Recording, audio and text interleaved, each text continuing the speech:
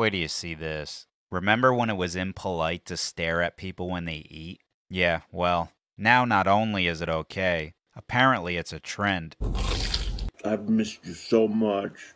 Yes, I have. Apparently people willingly film themselves eating dinner and upload it to the world so people can stare at them. What a contribution. Here's a guy clogging his arteries for your viewing pleasure. I love cheese. This would be the same type of guy who wears a mask in a grocery store as he fills up his shopping cart with the formula for heart disease.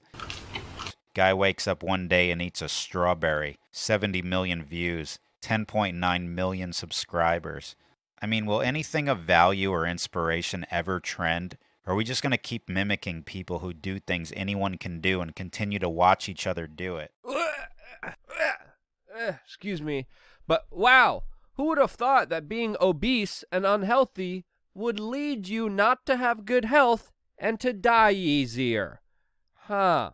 Welcome back, beautiful and amazing human beings. This is Luke Radowski of WeAreChange.org. That intro video was once again from Joey B. Tunes. He does excellent social commentary. The link to his channel is down below. And I think he makes a great point. You know, maybe if you proclaim to care about health, maybe you should consider being healthy yourself. I know it's a novel idea, but an important one, especially in the United States, where we have a new report that more than 73% of Americans on average are either overweight or obese. This all coming out from a new report from the National Health and Nutrition Examination Survey that has documented how obesity and people who are considered overweight has increased and almost doubled since the year 1999. Now, I know there's a lot of body positivity and people who don't like people fat shaming, but right now, this is not the time, especially since allegedly there's a sickness going around that obesity plays a major factor in. You would think the medical health professionals would be out there talking about a proper diet, exercise, sleep, reducing stress.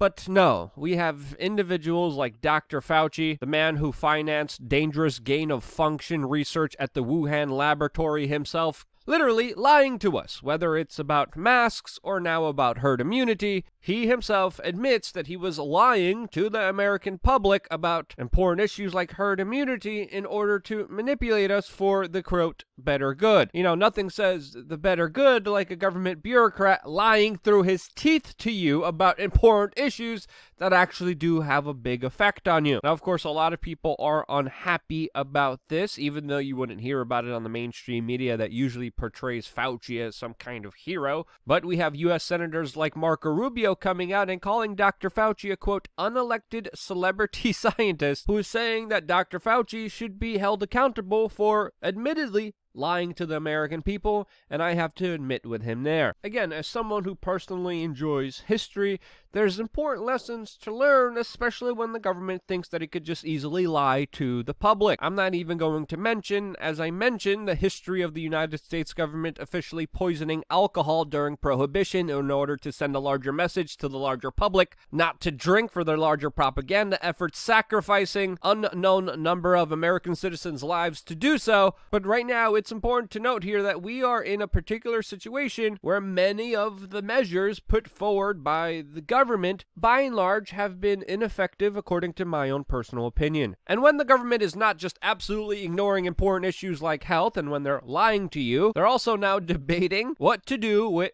your money, or to put it more correctly, your children's money, as they're deciding what penance to give you from money that you will eventually pay for in one way or another. They can't even decide that, as they give speedboats to Sri Lanka. But hey, not all is lost. At least there's a provision in the 2.3 trillion conholio sickness relief bill that predominantly doesn't do anything to relieve any of the pain and suffering created by the sickness or the government, but there's specifically a provision that has been allegedly stuck in there that tells the Director of National Intelligence with the Secretary of Defense and the Pentagon to release any and all information they have regarding aliens within 180 days. So yes, within 179 days now, we will get a report from a government that knowingly lies to its people. But let's be honest here, if there's one thing government is really good at, it's of course protecting the wealth of the super billionaire class that bankroll them. Just like Amazon that receives many lucrative government contracts, tax incentives, grants, and resources up to hoo-ha, as they are reporting one of the world's richest people is only getting richer as his company surged and delivered 1.5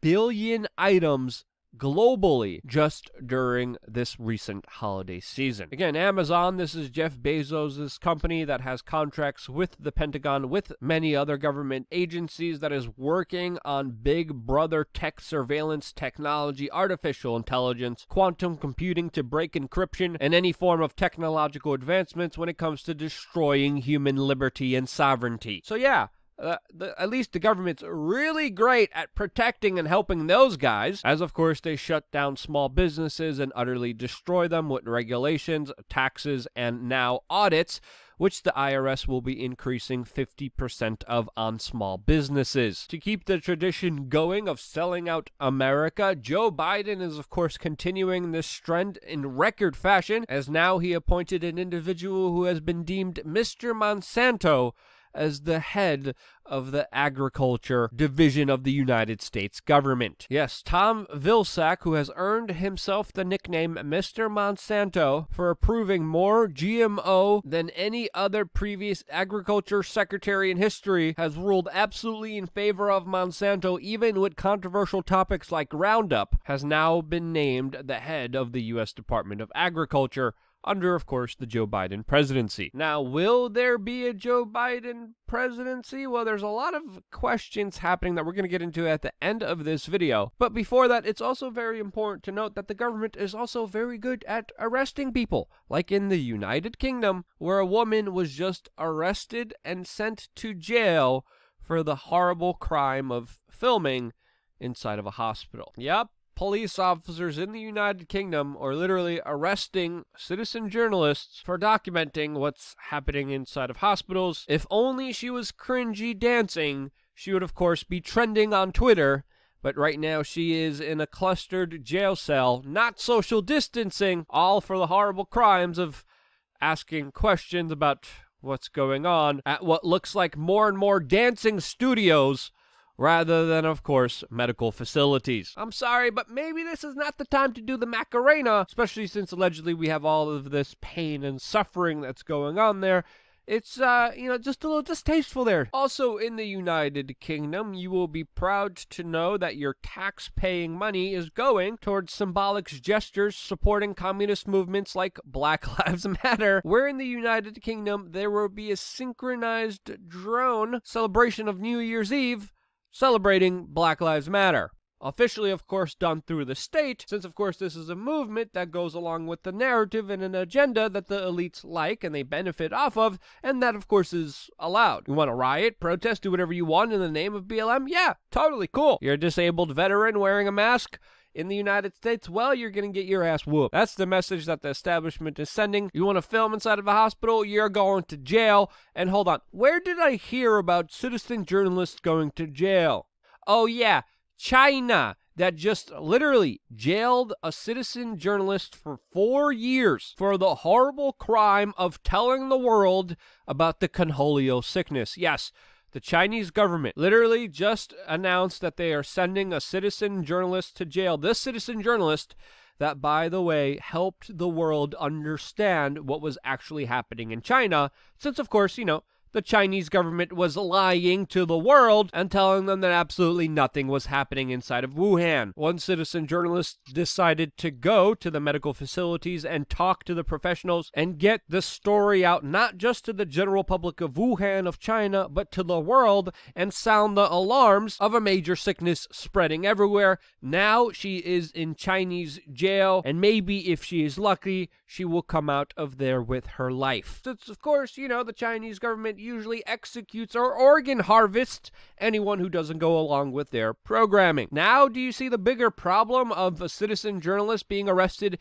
in the United Kingdom for filming? And to add insult to injury, Chinese government state-run media is literally blaming the West for the plight of this journalist that the Chinese government is imprisoning right now. This is, by the way, a great time to remind you that we have a t-shirt that says, "For your information, the government is way deadlier than any sickness." That's not the exact words, but we've got to be careful here on YouTube, since, of course, they are fully demonetizing us and downranking us in the algorithm when we use accurate words to depict what's actually happening. Because there's a lot of propaganda and disinformation paid by the highest bidder, paid for by the establishment, paid for by the mainstream media to obfuscate any real understanding of it. We have to be careful on what words we use here, because we could use a specific word and we could literally get ousted and destroyed, and my livelihood will be over, all because we live in one of the freest places in the world. Yeah. Hilarious. But yes, if you want to keep my operation up and running, check out our t-shirt store. This is one of the new t-shirts that we have on there right now. Another t-shirt that we have is the one that I'm wearing right now that says all my favorite channels have been demonetized or deleted. And of course, by purchasing them, you allow me to continue all the work that I do here for you almost every single day. Again, your purchases and your donations mean a lot. The link to both will be in the description.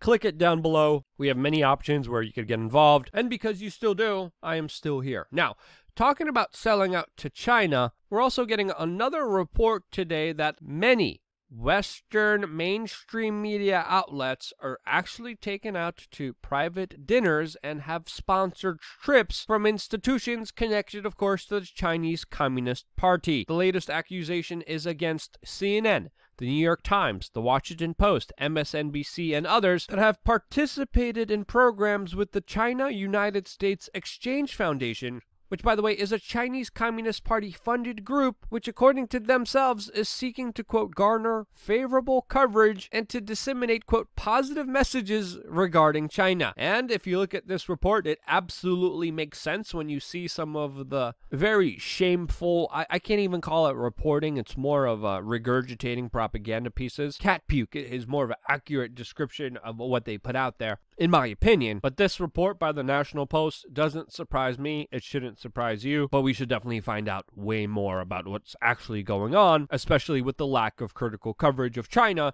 in the U.S. mainstream media dialectic. Now, I think it's also very fair to admit that China is also very happy about the future Biden presidency, which of course it is heavily represented in. Now, there's some questions if that might happen, as of course we have the breaking news today that U.S. Senator Josh Hawley just announced that he will object the Electoral College certification process on January 6th. This is major news, all on the backdrop of Donald Trump telling his supporters to come to Washington, D.C. on January 6th and to prepare for some craziness. I believe his exact words were that it will be wild. Now, this actually happened 2 times in American history, one in 1969 and another in 2005. Both were ultimately unsuccessful in changing the results of the election, but who knows what's going to be happening here, as of course Congress is going to try to finalize the election of Joe Biden, and it looks like there's going to be some opposition. We're also getting news today that Vice President Mike Pence refused to sign on a plan to allegedly overturn the elections, and that he's refusing to join Texas Republicans in a bid to stop the certification that again will be happening on January 6th. There's also news that there might be even multiple GOP senators that plan to actually stop and to challenge the Electoral College results. What will happen? We still don't know. But right now, me and Tim Pool are actually working on a plan to possibly be there on the ground. By the way, I am also back to co-hosting the Timcast IRL show. We had a lot of fun on there. If you're coming from that channel to this channel, thank you so much. It's good having you guys here. If you haven't heard of the podcast, definitely go check it out. A lot of fun on there. Last night, me and Eric July were screaming at Tim about the non-aggression principle. It's interesting to say the least, but I'm kind of enjoying my time on there. So yeah, what do you think will happen on January 6th? Well, I don't know, but what do you think? Let me know down in the comment section below. below. I always appreciate your feedback. I always appreciate your constructive criticism. I always appreciate your input, because if it wasn't for you sharing these videos, actively getting them out there to the general public, fighting against the predictive programming algorithm and the news feeds that don't want you to know a lot of this stuff, I wouldn't be here. And I'm only here because of you, and this is why I love you guys. Stay tuned for more here on wearechange.org.